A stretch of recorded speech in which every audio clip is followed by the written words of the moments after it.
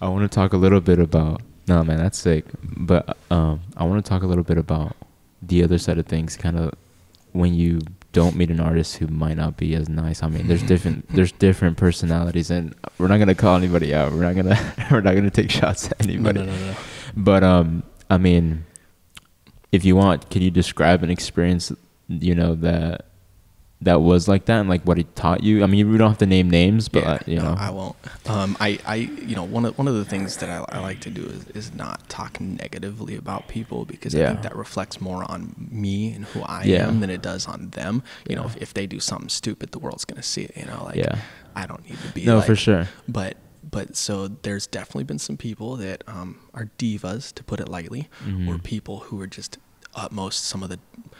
One person in particular. I won't even, no names, no genders, but this person in particular is by far the most disrespectful human being on the face of this earth. And the things that they said to me and to my staff and to my crew, both on stage and off stage, were just incredible. I've seen a lot, and I've been a lot of places. I've done a lot of stuff. People don't really surprise me. But this was just like, there's two experiences, and one was far worse than the other. And this person just, I mean, dude, like, it's very rare, but I told my bosses, I was like, I won't ever work with them again. I won't expect my crew to work with them again. We won't show up. And I don't ever do that to businesses. I never leave people hanging. I'm really responsible with my commitments, and but there's a time when you have to put your foot down when somebody's, that disrespectful to you, to where like, I wish I could tell you, the things they said to me. Like, it's tough. They were being very blatantly, I don't know, just disrespectful. Yeah.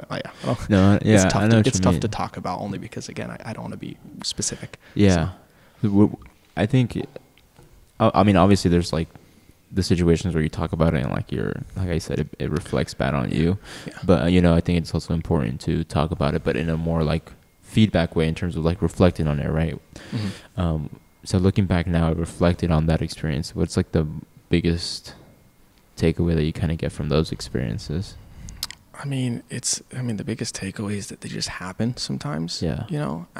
Again, it shocked me in the moment. Like, to give you some idea, we had to get the police involved, and the police had to basically escort this particular artist out of the building because they were being so hostile, and they broke my equipment and weren't being responsible for that. Like, I was basically telling them, like, look, according to my company policy, I'm going to withhold your pay until we, work this out with your management team, because this is just absolutely insane. So, like, that was only part of the severity of what happened, to give you an idea.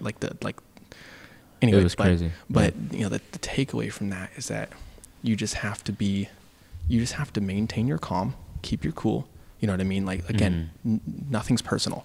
Don't get your feelings involved. Even though the things that this person said to me was very, very personal, like attacks, like stuff that, like, obviously, like, is ridiculous. Yeah. Like, I'm not sitting here like crying about it, and nor did I cry at the time or anything, but like, with the way that they were attacking me and then my staff members and stuff like that, it's just like, you just have to keep your calm. Let that person know in the moment, like, look, we're here to work together. I'm not working against you. You need to, I don't want to tell you what to do as a person, because I'm not your mom, and I'm not you.